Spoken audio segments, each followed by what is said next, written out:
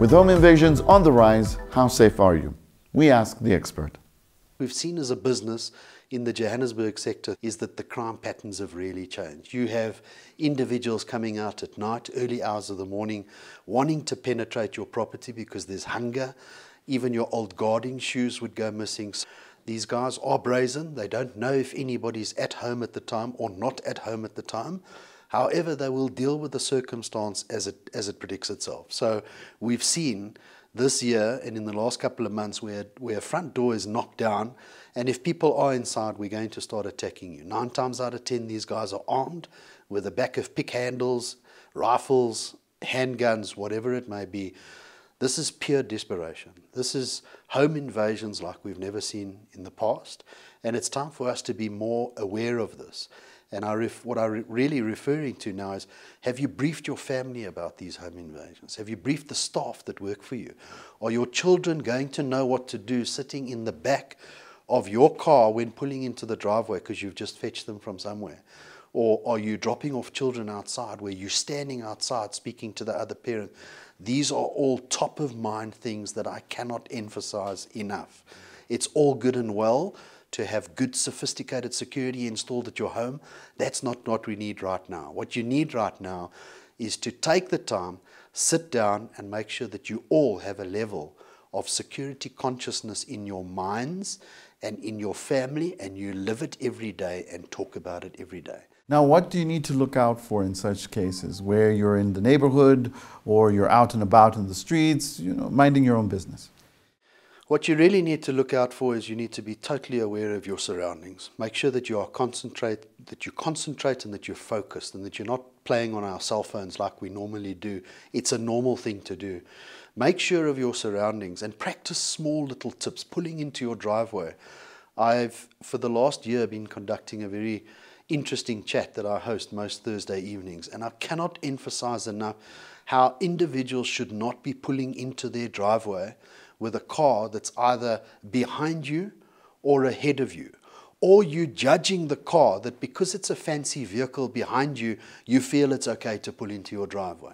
Trust me, these hardened criminals are using very, very fancy vehicles, more fancier than you and I can afford today. And before you rub your eyes out, they are behind you and they are into your property. And again, be that electric fence, be that camera system that you're invested in, it's not going to help you if you are negligent when it comes to open your gate. And we've seen a lot of these follow homes get into the driveway, run up to the car door, and all hell breaks loose. And that's when the home invasion kind of takes place. There's lots of other advice I can give to those. But again, going back to your question, going back to the street, full observations of what you are doing, how you're acting, and how you're behaving. Is it a good idea to confront criminals? In my honest opinion, I would never do that myself.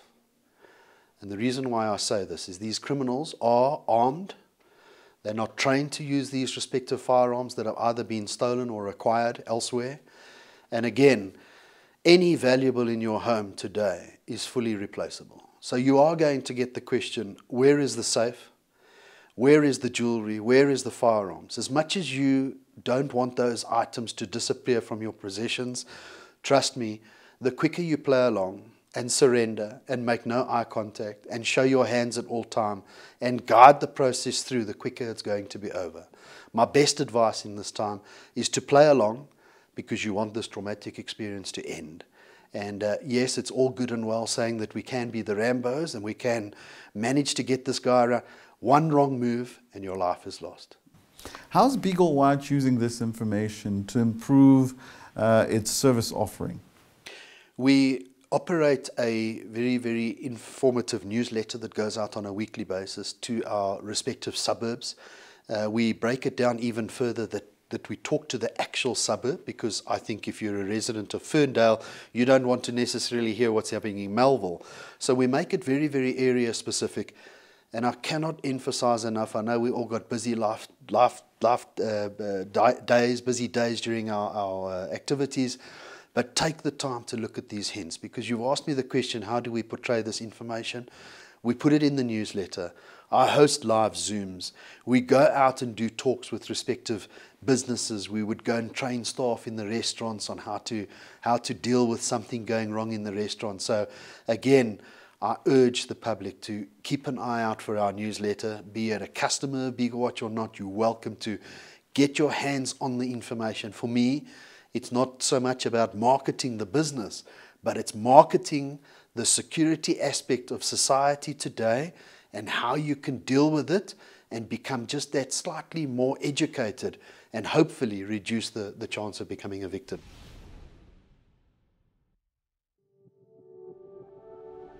I'm Mpho Phalatse, your executive mayor for the city of Johannesburg. I'm a medical doctor by profession and the first black woman to wear the mayoral chain in the City of Gold. After the first few months in office, it's a tradition to report back to your residents on progress made. It's part of the delays in formulating our multi-party government coalition, which is without doubt the largest this country has seen to date. I sit here today to report back to you on our performance during the first few months of our administration, the Golden Start. In our Golden Start, we addressed key areas that are broken and need fixing, and also aimed to achieve specific goals in order to get the basics right. The multi-party government approved a 77 billion rand budget. We've taken a tough stance against households, businesses and government departments who default on paying their municipal accounts. The city has approved the building of 10 new clinics to care for our residents. 1,800 new JMPD officers have been trained, and 1,100 new social housing units are being built. I also must acknowledge the brave men and women from our health services who led the fight against COVID-19. Without each and every one of you, we would have been unable to change the mask mandate and begin to return to life as normal. Our community clinics were an essential part of the fight against COVID.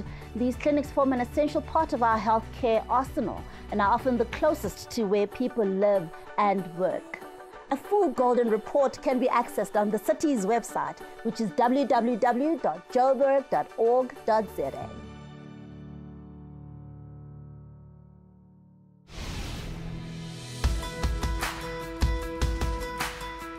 Well, as the new Joburg multi-party government, we laid out 7 mayoral priorities in line with what our residents asked us to do for them in this 5-year term.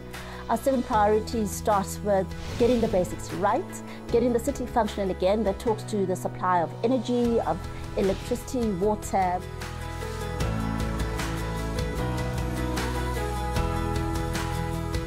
Clean streets, roads that are tarred, and so on.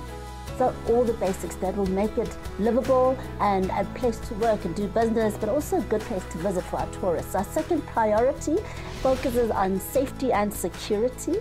And for this, what we promised our residents to do is to increase our boots on the ground in terms of the police force, but also to work in a more integrated fashion with other tiers of government and other law enforcement agencies. The third thing we promised our residents was to give them a caring city. That's a city that recognizes that not everybody in the city is the same.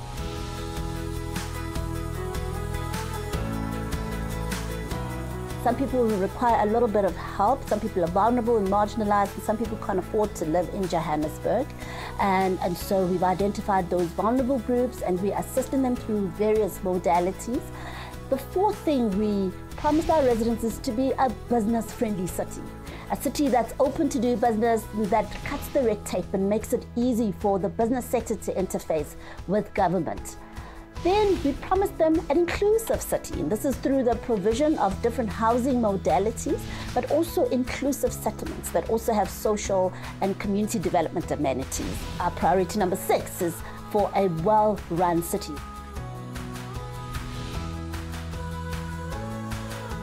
Focuses on financial sustainability, focuses on the city being corruption-free, and it focuses on us having the right relationships with the regulators such as the National Treasury as well as the Auditor General.